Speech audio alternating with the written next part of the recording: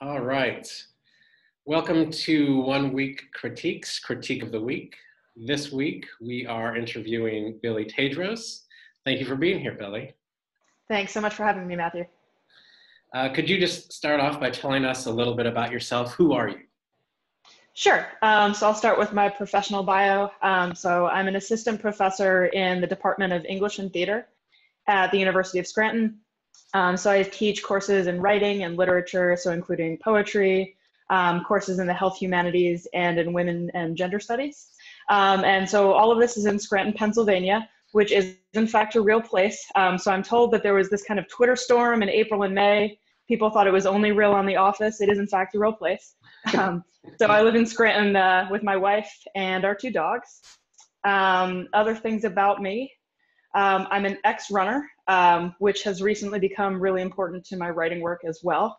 And in the absence of that, I have taken up teaching these pound fitness classes, which are these high-intensity, low-impact cardio workouts that involve drumsticks. And I bring this up because I have been known to bring these sticks into the poetry classroom and demonstrate poetic meter. And then as a poet, I've got a few chapbooks and 2 books of poems. So the first is The Tree We Planted and Buried You In, which was published by Otis Books in 2018.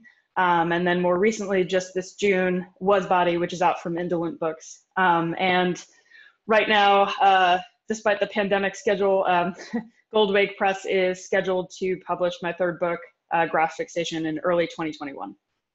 Great. I wish I had someone with drumsticks that could have taught me meter. I think that was one of the hardest things for me to learn. I'll have to invite you to one of my Zoom classes then.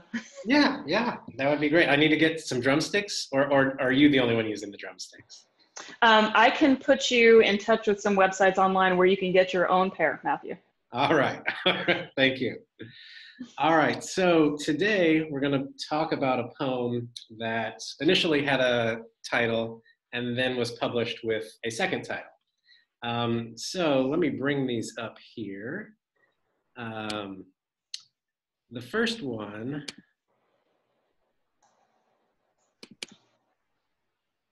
is November Knot Sonnet on a Boat by the Dock Bar. Could you read this earliest form of the poem? Sure. November Knot Sonnet on a Boat by the Dock Bar. You are someone with a penchant for dark, beers and pasts, walk-in closets and porch step smokes, who likes to ride it out to the depths of the middle of Lake Hopatcong, spark, flint of cigarette lighter and long drags of conversation about coffee, sex, identity construction, and your next lover dive from the stern, put out the fag in the water, peel off sopping cotton on the deck and move to ceaseless carnal moon waves rocking, unanchored in the fall, when it's too cold to be this naked in the cold, it's too cold to be this in love. All right, thank you. And so this poem originated roughly 2010. And it was published recently in 2020, January, I believe. Right. So from inception to publication, right? That's 10 years, a whole decade. You know, in what ways did you think about or edit this piece during that time? Yeah, so let me go back to kind of the origin story for the poem. So at the time, so again, it originated in 2010, 2011, somewhere in there. I was working on my MFA at Sarah Lawrence in New York. I'm pretty sure I never brought this poem into a workshop, but it was part of a series of poems I was working on at the time that I was calling the series of dive bar sonnets. It was very sophisticated, as you might imagine. And I was using it as this way to kind of play with the sonnet form, but also it was this way to kind of work out this series of breakups with ex-girlfriends by reflecting on these dive bars that I haunted to recover from these breakups in some maybe ill-adjusted ways involving beers and buttery nipples. But anyway, so this poem was part of that series. So the draft title, November Knot Sonnet on a Boat by the Dock Bar, references a dock bar that never existed, at least in my own life. So I made it up. So in that sense, this poem was already kind of an outlier in this series that otherwise had titles that actually did pay homage to actual dive bars. Okay, so that's a little bit of backstory. And around this time, so I was in Tina Chang's workshop. And like I said, we didn't discuss this poem, at least as far as I remember. I may have repressed it. But I do remember in one of my first meetings with her, she said, and I don't remember exactly how she said it, but she expressed that it seemed like maybe I was putting up some emotional walls in my poems. And I remember being very surprised by this because I thought, well, here I am writing this very personal content that I'm trying to sublimate onto the page, right? How could I have these walls up? But in some ways, I think I was definitely using form. So both received forms like the sonnet and these really restricted rules of nonce forms to kind of hide behind mechanics in a way. So I know one poem I brought in around this time was another heartbreak poem. There was a theme in 2010, 2011, but it had 10 sections. And so the first section was 10 lines of 10 syllables each. And the next section was 9 lines of 9 syllables each. And it went on like that, right? But anyway, so I was so fixated on mechanics, but to the exclusion of the elements of form that I think can make a poem move and in that effect, make it moving. And that's not to say that strict formal rules are at odds with emotion, because they're not, of course. But this was something I kind of had to work through when I revisited the poem. And I really didn't revisit it until about 10 years later. So a long time had passed in between. But anyway, so maybe that's also part of why the sonnet becomes a not sonnet in this case, right? I think in some ways the draft kind of exhausted itself by the 13th line. So if you see it's 13 lines, not 14. And just as a clarification, because I read a great series of not sonnets or near sonnets recently, that's not to say that all near sonnets or not sonnets exhaust themselves. Kimberly Ann Southwick actually this month has a chapbook of poems out with Ghost City Press that you can download from their website. That's all near sonnets, as she calls them. And they're 10-line sonnets that adopt the octave of the Italian sonnet and then close basically with the couplet of the English sonnet. But anyway, I digress. So when I returned to the poem, I decided to ditch the bar, for starters, since it never existed in the first place. So you can still see the remnant of that in the dark beers and past line. But it became less about the dive bar and more about, I guess, this emotional content, which is both the speaker's identification of herself and this lost relationship, right? Than about that specific part of the place. And so I decided to actually adhere to the sonnet form more strictly. So both versions do have decasyllabic lines. Neither one of them uses iambic pentameter, although I could pound that out for you. But so, and in that way, ironically, I think the constraint actually forced me to really confront the speaker's emotionality more and not hide behind the mechanics in some ways. And so I was looking back at the old draft, and one of the things that's interesting in the revision is what stayed the same, as well as what ended up changing. So looking back at this, like the line endings of the first 9 lines are the same, even though internally many of those lines did change, and sometimes in subtle ways. So like line 3 I was looking at, who likes to ride it out to the depths becomes who liked to ride it out to the depths. And so in the revision of the new title, We Were Women, We Were Already Receding, there's already the suggestion of this past tense of this relationship before you even enter the poem, right? But what is in line 3 now with that liked instead of likes kind of makes that more evident from the beginning. And another thing I was looking at and reflecting on this revision was what is the last line of the first draft, which I think is actually pretty flat. The cold, it's too cold to be this in love. Now, contrastingly, the last 4 lines of the revision, they offer the same literal information, right? Like, hey, it's cold in the fall on Lake Kapakong. But the speaker's recollection of that in the last line in the new version suggests that the end of this love affair was kind of in the forecast, just like the weather, if you will, right? She says, I remember, you'd kiss me and shiver. So there are definitely a lot of things that you can see that remained from draft 2010, 2011 to revision 2020.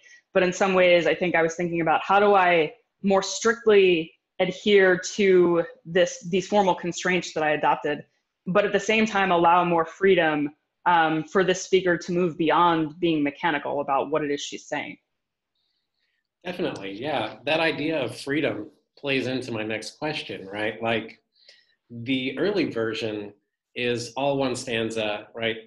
And the published version or later version that I have up on the screen here has a lot more white space. And you sent me a couple of different poems with multiple drafts. And I noticed that some of the early poems or drafts, right, have not as much white space. And then a lot of your work recently, including in Was Body, utilizes that white space quite a bit. So what is your process for reformatting poems, or how has the initial writing experience changed over the years for you? Yeah, so the white space thing is something I've thought a lot about too. And I'm smirking because as a teacher, this is something I've been recommending to students. Okay, well, why do you play with the breaks? Why do you play with space? And I'm smirking because this revision also evidences something else I took as advice from an editor that I've now been bringing into the classroom ad nauseum. So just to go off, slight digression for a second, my next book in its first draft had all titles that were no longer than 2 words. So all of the titles were 2 words or fewer. And my editor at Goldway, Kyle McCord, he gave me this challenge. He said, okay, I want you in this next revision to try not to have a single title in this manuscript that has fewer than 3 words. And it was one of the greatest challenges I had faced up to that point as a poet. And so now from that period, you get, we were women, we were already receding, right? And so anyway, I bring this into the classroom, but also this conversation about space. So I think as a younger poet, I used to think that intensity had a directly proportional relationship to density, and not just in terms of a compression of utterance, but also of space on the page, right? And I'm appreciating more and more, I think, as I mature as a poet, not always as a person, but as a poet, that there are benefits to taking a beat, taking a breath, taking a break, right? I think a lot these days about arthritis, thinking about this ex-runner thing. And recently I compared my poetics to writing within the decaying or narrowing joint space. So maybe the converse of that is thinking about, how do I try to put some space back in there? And less obliquely, I can say this, again, thinking about my work as an editor and as a teacher, and in that sense, being this active reader and kind of advocate for other people's work as well. I think a lot about what a line break does, and even more than that, what a stanza break can do, right? So in the revision of this poem, I think I was really interested in the ambiguity that more space might allow for. So even though a lot of the line breaks, like we talked about, actually remain the same through more than the first half of the poem, now there are these couplets, and I have this new obsession with couplets too. Some of that's visual, but a lot of it is also, if I break not only a line, but also a stanza, I'm asking the reader to consider this stanza as a unit that exists by itself, but that also participates in the structure of how the poem is moving down the page, right? So it has at least these 2 roles in that way. And thinking again back about just kind of the progression that in some ways this revision represents of my work as a poet. As a younger poet, I would describe myself as having been pretty inflexible. So not only in my poetics, but also in just my worldview, I guess. It was difficult for me to conceive of other possibilities once I had settled on a single perception, right? And now I think my writing at its best invites those possibilities. Like now in this next decade of my life, I'm understanding, oh, multiple things can be conflicting and true at the same time. And what an interesting thing that is to kind of put on the page. So like this speaker, for example, she may be criticizing the careless kind of recklessness even of this once beloved, but she's also admiring it, right? She's also longing for it at the same time. So along with poems in Was Body, which came out this year in June 2020, as you said, published by Indolent Books, this poem uses diction and repetition in transformative ways. I'm thinking of in the new draft of this particular poem, the lines, "It's too cold in the fall on the water. We fall in, too naked for falling in, naked and docking, unanchored like this." And then also some of the poems from the book that are theme and variation poems, right? And I think the sounds and variants carry through the lines in stanzas within these poems. How do you cultivate poetic skills such as these and implement them in the drafting and editing process? Yeah, so I think it's not insignificant to mention here that I majored in music when I was in college. So I majored in creative writing, but I also majored in music. And fun, small world fact for a second. I watched Adam's 1 week critique interview with Monica Prince last week. And so the place where I majored in music and creative writing is where Prince now teaches, so at Susquehanna University. So just small world, 6 degrees of separation. But anyway, all of that's to say that, I was studying music composition at the time. And I think I kind of started to cultivate this predilection or this habit for pattern and specifically for sonic repetition. In some ways, moving from that pursuit and that study, right, and thinking about things like motif.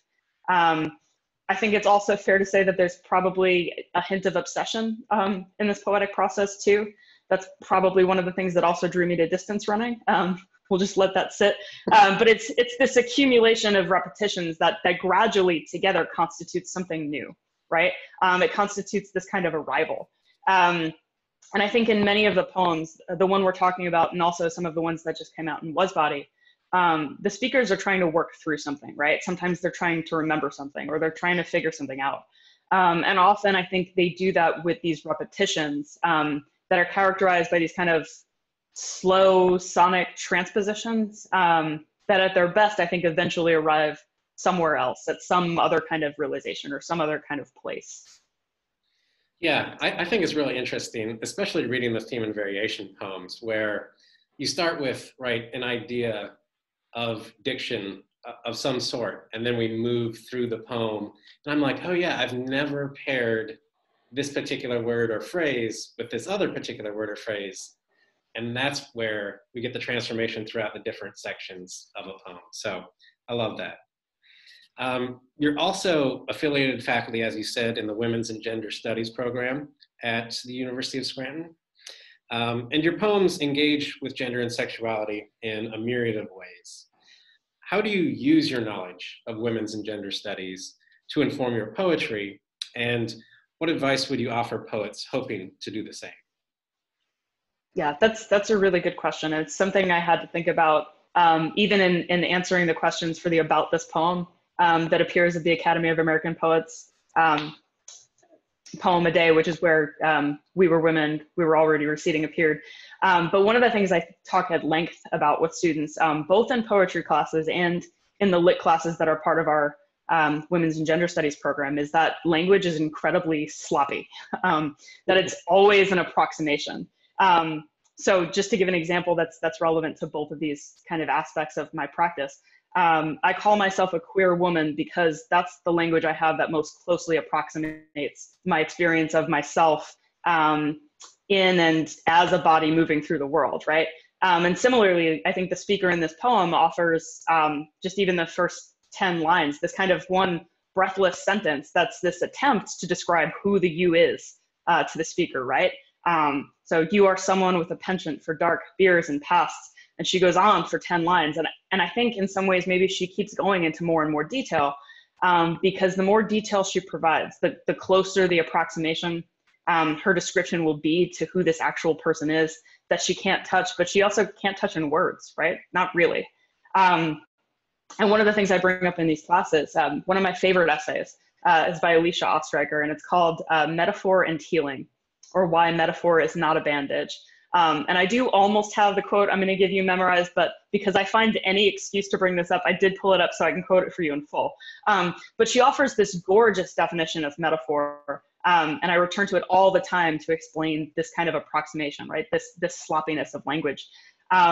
So here's what it is, and I'll quote this in full. So she says, the pleasure we take in metaphor is a pleasure of consent, an agreement that the distance between two things is cancelable because of their likeness, whereby each illuminates some inner truth belonging to the other. And arguably, I think all language is metaphorical in that way, including, if not especially, the language we use to talk about gender and sexuality, at least in English. We seek language that gets as close as we can possibly get to this truth that we're trying to represent, or this experience that we're trying to represent, but really all the while knowing that it's inevitably going to fail. It's only ever going to be an approximation. But also knowing at the same time that that approximation is going to teach us more about the language that we're using to try to represent it and the experience we're trying to represent at its best, right? And so to the other part of your question, if I'm remembering, I go off and I ramble, I apologize. But for other poets who are interested in kind of representing this kind of content or these kinds of theoretical ideas, I think for starters, you have to be ready for failure because it's inevitable, right?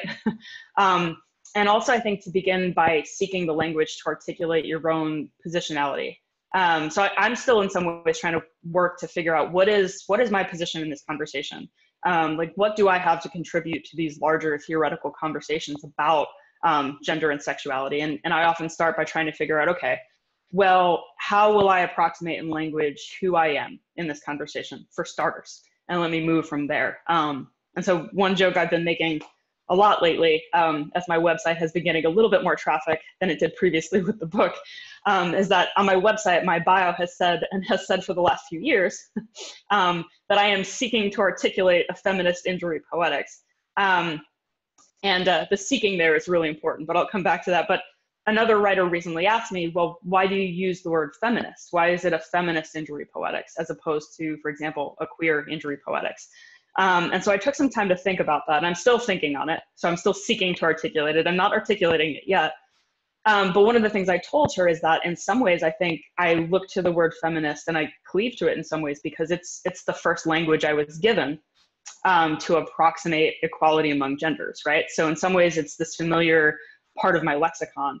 And the other part of it that I think in some ways is more interesting for me to theoretically parse is that sonically, it echoes femme and it echoes feminine, and it forces me to be very critically conscious of the ways that I have tried to divorce myself from the feminine. And I don't want to let myself off easy there. And this is a personal thing. I think I need to confront what the source of that is, right? And what it is I might be arguing or representing if I just take that kind of refusal of the feminine as a given, because I don't think it's a given. So all of that is to say, maybe my other advice is to keep pushing yourself to explain, maybe more articulately than I just did, why you use the language you do, like what's informing that lexicon.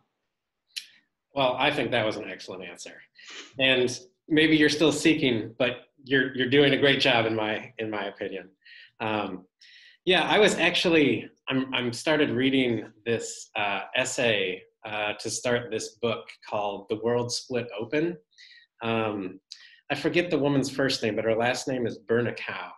And she was talking a little bit about the shame and ugliness of using the word poetess to refer to a female poet, right?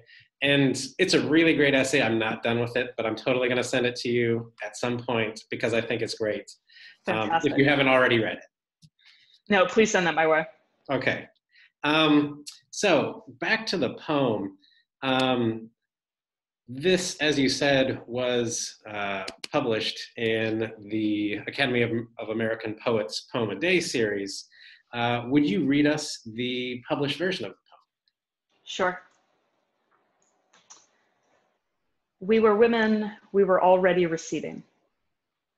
You are someone with a penchant for dark, beers and pasts, walk-in closets and porch step, smokes who liked to ride it out to the depths of the middle of Lake Hapatcong spark, the flint of your lighter, take longing drags and talk about hipster coffee and sex with whipped cream designs.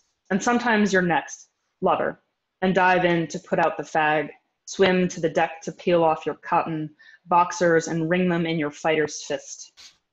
It's too cold in the fall on the water. We fall in, too naked for falling in, naked and docking unanchored like this. I remember. you'd kiss me and shiver. Yeah, that poem does produce a shiver, especially with those lines I love right at the end. It's too cold in the fall in the water to the end.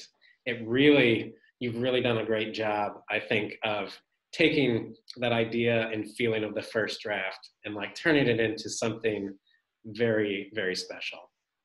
I also have the privilege of working with you on Fairy Tale Review as an associate poetry editor. Could you talk about what you look for in poems that are submitted for publication? And how do you think this aligns or diverges from your personal work?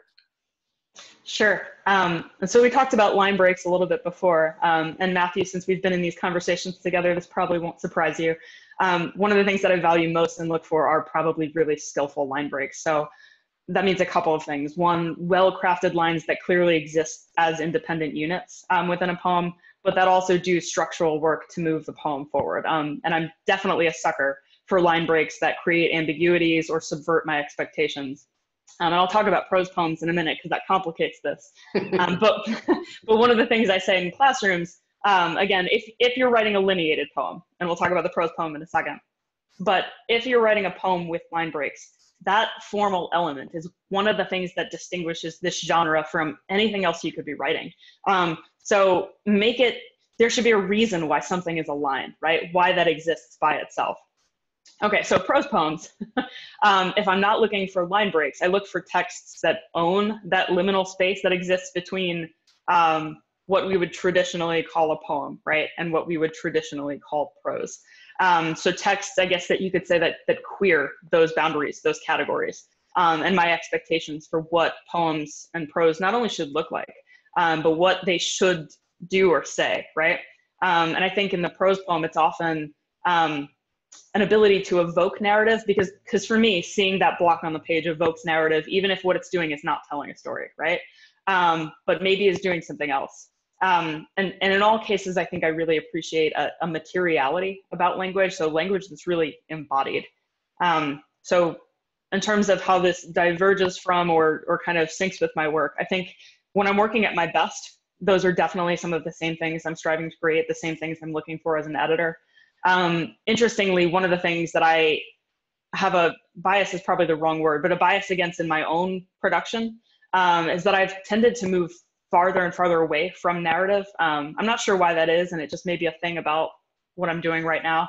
But contrastingly, if we're looking at work that deals with the fairy tale, obviously, there's a lot of work that's playing with narrative, right, or that's telling stories. Oh, yeah. So in that sense, it very much diverges, I guess, from a lot of what I've been doing lately.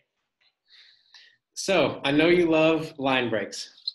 If you could give writers one tip regarding the revision process, and maybe I'm going to try and make you take out the line breaks, what would the tip be for those poets revising a poem? So I've been thinking about this because I've watched your other 1 week critique interview, so I knew this was probably coming in some form. The easy answer I didn't plan to give, but I will now is, see if you can make that title at least 3 words. I want titles at least 3 words. No, but I guess there are 2 primary tips I would offer. The second one I think is always applicable, and the first one usually is. So the first one would be to read the text from the body. And in the past, I would have said, read this aloud, which is for me what it usually is. But before the pandemic, if we can even remember that time, back in February, I had the pleasure of bringing Meg Day as a guest reader and speaker to my classes. And one of the things they talked with the students a lot about was the ways in which we privilege hearing and sound in what we expect from poems, both as writers and as readers, right? So I've been trying to cut against this in my own conceptions of work. And I think you can absolutely embody a poem without hearing it, right? For me, I do often read it aloud, and some of that is about hearing it, but some of it's also about mouthing it, right? Like feeling the language and feeling where the line ends. And so I think there's something to be said about, in revision, experimenting with how a poem moves and how it moves through spaces in bodily ways, right?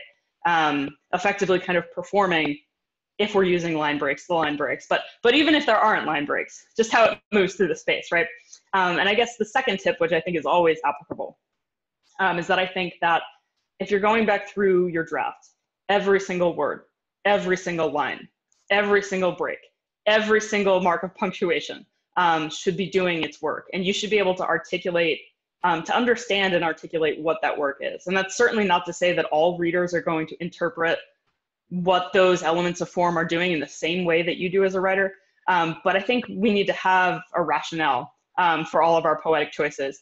And that's even if that rationale is that, hey, right now I'm following a chance-based procedure and I'm honoring what that chance-based process generated. And that's something that I have introduced even in the revision process, you know, taking something that began from some other formal generative process and saying, okay, let me see what happens if I, you know, adopt n+7 here or something like that, if I do something chance-based. But I think we should be able as writers to understand and articulate what is it that I would say every piece of this is doing. Yeah, no, I think that's great. I find myself, you know, aggravated over an article that I want to either keep or take out. You know, something as simple as that, where I'm like, but that doesn't change the content of the poem, but it does. And you're like sitting there like, oh, do I reformat the whole sentence or line? Or, you know, do I like focus on the content or the word? You know, and so like, that's one of the things where I think you're talking about. We're like having to go through and find out, right? What are those things most important and how are they operating within a poem? So. Oh yeah. And the article totally matters. And the comma, I mean, so an example that is definitely aged out of use for the most part. I used to introduce to students that Crowded House song, Don't Dream It's Over. And I say, okay, well, if you looked up the lyrics and you see them punctuated differently, it 100% changes the meaning, right? Like, don't dream it's over. If that's one sentence, that's incredibly hopeful, right? But don't dream, period, it's over. That's a totally different meaning. That period makes all the difference. Oh yeah. Oh yeah. It's a fun and tough world in the realm of poetry. But yes, thank you so much for your time. As we said, Was Body came out in June of 2020. You should go pick that up. Thank you, Billie, for spending some time with us. We really appreciate it. Thanks so much, Matthew. This was a blast. All right.